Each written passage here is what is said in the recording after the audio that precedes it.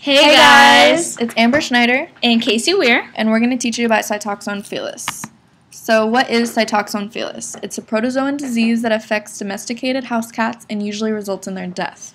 Now, this disease is carried in bobcats and is transmitted through tick bites, specifically Lone Star tick and American dog tick. So why is this relevant to you, you may ask?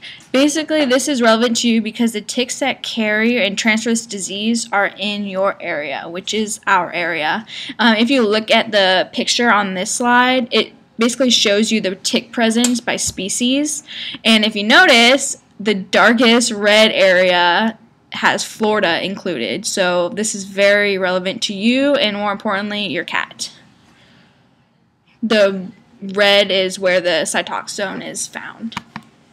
Okay, so here we have the two offending ticks, Lone Star and American dog. Okay, if you find these guys, you're going to want to grasp them with tweezers and slowly pull them from the skin. Don't want to crush them because this can release dangerous fluids which can cause further infection and harm to you or your pets. It's important to remove all the mouth parts, and when you get the affected area clean of all pieces of tick, you want to wash it, disinfect it, and then later on maybe even call a medical professional for your cat, vet, or for yourself, doctor. So the signs of infection are high fever, dyspnea, which is difficulty breathing, depression, dehydration, anemia, jaundice, lameness, and last but not least, death.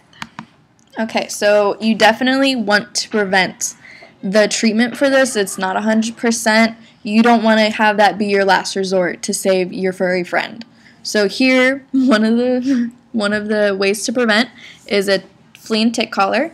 You just put it on like a normal collar. It doesn't leave a residue, and it's unscented. The only thing is it could cause allergies, but otherwise it's awesome for killing ticks up to 3 months, though you don't want to use it on any animal below 12 weeks of age.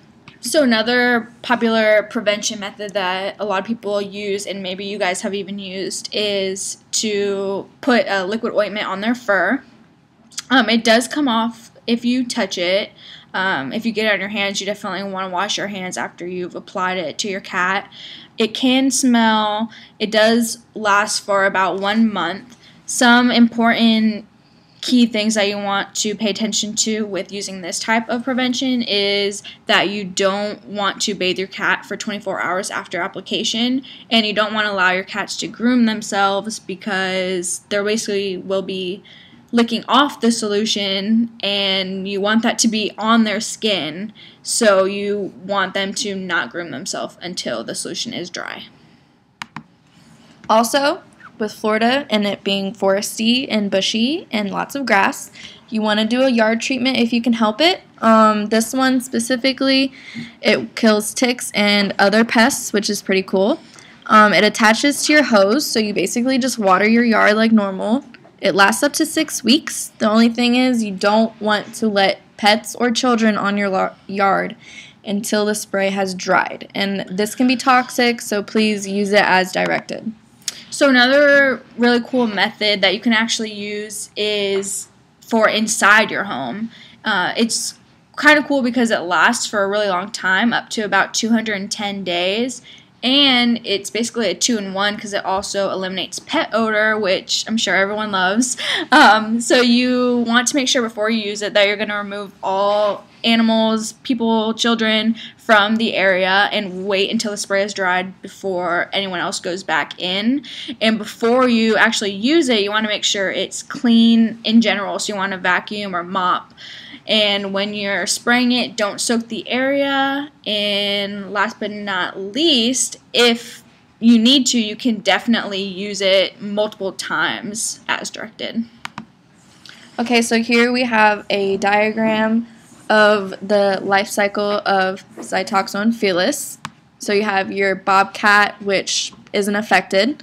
Then you have the tick that's going to go ahead and suck the blood from the bobcat, holding the Cytauxzoon, and this is its development. And then you have your domesticated house cat, the eruption of cells in the body from the actual disease, and then the poor sick little kitty. So this is basically just a simplified version of what we just showed you, the life cycle of Cytauxzoon. So it starts with the bobcat, who's the host. He's infected but not showing signs of sickness. From there, the tick sucks the blood of the bobcat and ingests the infected blood cells of that bobcat. Then the ingested parasite multiplies in the tick during digestion, and it migrates to the salivary glands. Then the tick bites your house cat, which transfers the parasite through its salivary glands to the inside of the cat. So from there, the spore-like eggs of the parasite infect the white blood cells of the cat and they multiply. From there, the red blood cells are infected and ultimately destroyed. As the infection spreads, it causes anemia and leads to multi-organ failure, then usually death. Currently, there is a new treatment available that has cleared a few patients and is currently the treatment of choice. But it's definitely not 100%, and it does not have a high rate of actually working. But if your cat does survive, they become a carrier, which enables the spread of Cytauxzoon felis through the same cycle. Okay, so let's see what you remember, guys. So, number 1, what type of disease is Cytauxzoon felis? A, airborne, B, protozoan, C, viral, or D, zoonotic?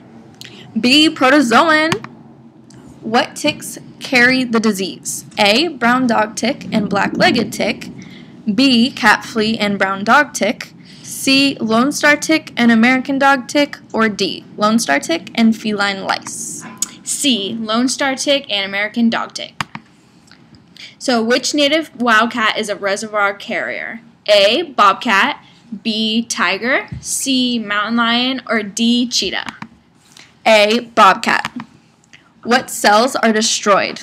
A, skin cells, B, muscle cells, C, bone cells, or D, blood cells? D, blood cells. What are ways to prevent? A, tick collar, B, topical ointment, C, never let your animal outside, or D, A and B? D, both A and B. We all know never letting our animal outside is a little ridiculous. What signs of infection does not belong? A, lameness, B, high fever, C, skin blisters, or D, depression? C, skin blisters. So that's all for our presentation, guys. Thanks so for much for listening. listening.